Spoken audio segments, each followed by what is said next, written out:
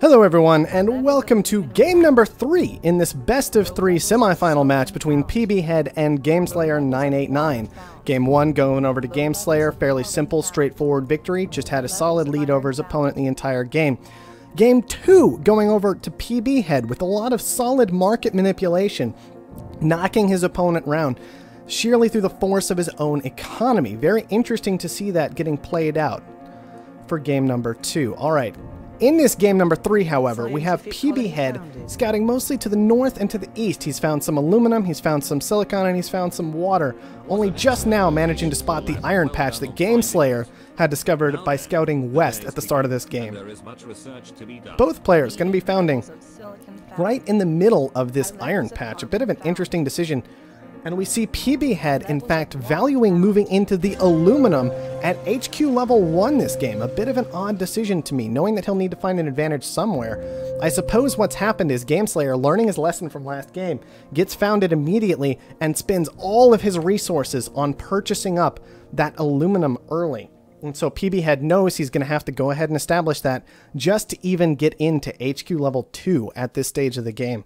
Very interesting move by Gameslayer. It's the kind of advantage you can take when you are lucky in that initial scanning phase and get to go ahead and found first. So PB, he's stuck on HQ level 1 for the time being. He is going to manage to upgrade fairly quickly. He's already got that valuable aluminum production established, but he's having to spend just a bit more on that upgrade than his opponent did. 2 claims left for PB. Having founded second, he does get that 1 extra claim. Still has that nice boon going his way, but he is already playing catch-up so far this game. Both players establishing very, very similar economies so far. Pbhead with a little bit more silicon getting taken overall, about twice as much as his opponent. Very similar amounts of aluminum getting taken, we can see. In fact, very interesting to see Gameslayer taking this medium rather than this high for the time being, but to each their own. And just a little bit of water for Gameslayer, with Pbhead still has 1 claim left. We'll have to see what he does with that.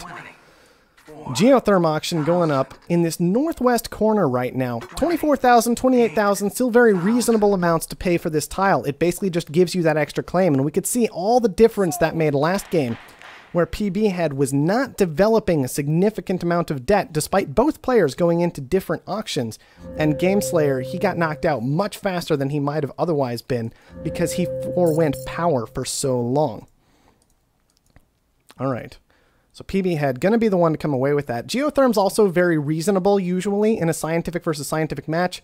They protect themselves fairly well. Your opponent doesn't really want to commit to the resources to attacking it, because you're a scientific player and he's scientific and he can only muni it for 1 minute, and it's all just kind of awkward. It's very expensive. And on top of that, steel is usually very, very cheap. So the geotherm is a lot cheaper in this 1v1 than it might be in some others. All right there, guys. We do see some black market purchasing going down. It looks like out of Gameslayer, once again, heavily valuing that new claim. He can get away with that a bit better, I think, this game, because he was the first one into a lot of these resources. He's going to be getting the slightly better prices on them. And so maybe he can get away with that, pushing to that extra claim for just 4,000 funds rather than for the 28,000 debt that PB had to pay for it. So PB just 1 claim ahead at this stage of the game. And let's see, Gameslayer has already purchased into 56 glass that he's going to need for an upgrade, just waiting on the steel and the aluminum to roll in at this point. Pbhead, on the other hand, he does not have any of the glass he requires yet, and he is instead waiting for that to come in from his glass furnaces, and even sending a little bit of it early, I imagine, just to make sure he's got the oxygen secured to keep those glass furnaces running. Both players kind of just in that waiting game that you get to at HQ level 2. Not a lot to do. You don't have any real funds left over. At this point, you're kind of just trying to push to that HQ level 3. Gameslayer is going to be the first one there, as expected. No big surprise. We're going to have to see where he commits his tiles. One interesting thing to note about this game is both players going scientific in this left corner. But the water is all on the right side of the map. So it looks like Gameslayer, he's going to be one to choose to forego his scientific bonus. He's instead going to throw down farms, interestingly enough, right next to his base. Whereas Pbhead, he says, no, I want to be able to rip water right out of the ground. I don't want you to be able to drive water prices insane by the fact that you have already secured water production And so I am going to take advantage of my scientific bonus, and I am going to secure those water tiles across the map. A bit of a questionable play out of Gameslayer for one reason in particular. He has consumed an additional 60 glass with these 3 farms. 60 glass that PB is currently in the process of producing, and that's potentially going to be just a little bit more money in PB's pocket. On top of that, we can see farms about equal to reactors right now. Both of them making about $8 net revenue at the moment. And so maybe it would have been a bit more prudent to go ahead and throw down those reactors instead. Pbhead going to take that pirate auction for 24,000. He is the one that has resources to steal away with these reactors. Not too surprising we're not seeing it thrown down yet, but if these reactors actually come online, it wouldn't surprise me too much that over the course of that first fuel shipment is when we might see those pirates drop. It should be noted that Pbhead, having taken both auctions so far, has about 50,000 more debt than his opponent, and that's going to start racking up quite rapidly as we hit those day changes and as we get this 10% interest coming in continually. So up to 81,000 debt compared to his opponent's 33. His one advantage, once again, this geotherm. Not paying a whole lot for power. More than last game due to having the reactors down in addition to the steel mills, but still not in the worst spot ever. Water becoming very valuable very quickly. You have to wonder if it was a strong decision from Gameslayer to go ahead and move into these reactors, when, of course, pirates are a possibility in just a moment now. And we're going to have to see what happens based off of those. Interestingly enough, there was a mutiny from Gameslayer. I believe he managed to steal a significant amount of glass away from PB very easily with this mutiny. Not sure exactly what the quantity is, as I can't go back and check super easily. PB has been on his game this game, kind of sending the glass continually when it wasn't quite full most of the time, but it's possible that he got a bit wrapped up in his own head. Didn't manage to catch it every single time, and Gameslayer got a significant steal from that mutiny. Both players hitting HQ level 4 almost simultaneously. Very interesting how they're managing to keep up with each other very effectively. Finally, the pirates go ahead and come down for PB exactly as expected. As this oxygen and fuel is starting to get sent, I imagine it came down right around the time fuel was coming through here. I don't think it managed to actually secure any away from Gameslayer. However, those will continue to sit there and will continue to steal those very valuable $70 and $100 resources away from his opponent. Gameslayer actually also apparently having aluminum intercepted, which is not exactly what PB wants, only worth $15, but once again, you continue to take what you can get. Gameslayer, with his HQ level 4, has moved into a little bit more power and some additional water. These are probably some of the most valuable tiles on the map right now, making almost $100 a second. We actually see an underground nuke come out from PB in response, knocking the value of that tile down from $95 to $5. So that's pretty nice for PB. Also stealing away a lot of aluminum with these pirates. Whereas PB, for his level 4, he has also secured significant water, including a high water tile for himself just a bit farther away. And he has also secured additional power. The very valuable solar panel is going to be helping raise his stock price and kind of keep him in this game where he's been fighting for so many auctions and trying to take small advantages off of those. Speaking of auctions, another claim auction comes on up. I once again expect 24 to 28,000 for these. That's the typical standard that we see these days. However, Gameslayer apparently kind of afraid of debt. Maybe not even afraid of debt. Maybe just wanting PB to get pressed into debt quite significantly so he can go for the punch a little bit sooner before hitting HQ level 5 and maybe when PB isn't quite ready for it. PB has the option to go ahead and upgrade at this moment if he wishes to. Gameslayer hasn't quite pressed there yet, did not have that glass available, and instead is going to be relying on selling off this water and selling off this fuel to pull it off. So Pbhead has managed to use these auctions to a nice effect of pushing to HQ level 5. However, his stock price is still very low, and Gameslayer has decided to go on the offensive rather than shifting into HQ level 5. He's secured 2 stock already. Pbhead is going to have to defend himself. He has also secured 2 of his own stock, and I would not be surprised if he commits to making sure he has that stock secure so he can use all of these advantages he's been acquiring to their greatest effect, because the longer the game goes, the more each and every one of those extra claims ends up being worth. Alright, PB secured 3 of his own stock. He's sitting on about $5,000 right now. A significant amount of water still. Not too terribly much. Got a lot coming in. Everything is still worth a reasonable amount of money, but nothing is worth a ridiculous amount of money. Glass being some strong production right now. It'd be interesting to try and figure out which of these tiles is actually the single most valuable. I have a feeling it's still this water pump at plus $170 a second right now. So that's once again a nice advantage over to PB. We can also see that Gameslayer has been struggling to use these farms to their greatest effect for most of this game, purely due to the fact that water has been quite expensive and neither player has really bothered to knock it all the way down. They are making some amount of money now, but for a long time those have just been sitting there off out of pure necessity. Gameslayer has pushed to HQ level 5, caught up to PB in terms of that. PB has also managed to secure about half of his own stock. Gameslayer is securing 3 of PB's stock. He's going to want to push more into that if at all possible, but I don't see that happening. We also see it looks like continual EMPs raining down on Gameslayer from PB. He's just shutting down those solar panels, shutting down those most valuable food tiles that Gameslayer has, and making sure that he'll be able to likely move into food and get the benefit before his opponent does with these 3 farms he has claimed off to the right side of the map with his HQ level 5. Interestingly enough, PB has also been sitting on chemicals this entire time. We'll have to see if he manages to take a true advantage off of that. Chem's not worth a whole lot, but worth a little bit. Slant drilling is actually a pretty big deal right now. I believe both players have access to 1 or 2 tiles that could benefit from slant drilling, and on top of that, if any additional claims happen to be purchased up, which is very reasonable considering the new claim is still only worth $6,000 right now, it'll leave them a bit more free to take that tile exactly where they want to. In particular, we can see this farm suddenly jumping up in value to $114 right now, no longer needing to pay that water price. I have no idea what happens to this truck now, by the way. I'm a bit curious if it's going to send itself back out or not. Somehow, I just don't know.